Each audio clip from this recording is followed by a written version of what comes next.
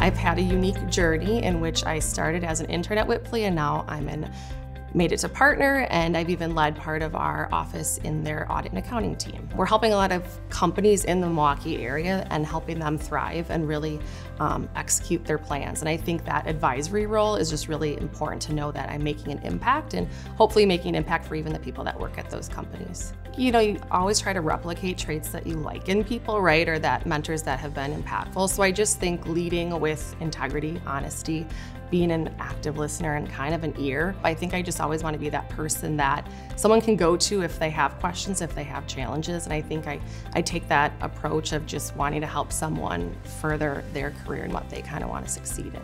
Overall, I think it's a tremendous award. I think when I heard about it, I was surprised. I do know I devote a lot of time to this, but I guess I was surprised and honestly honored that people took the time to even write about me. And so hearing about that, it's super humbling.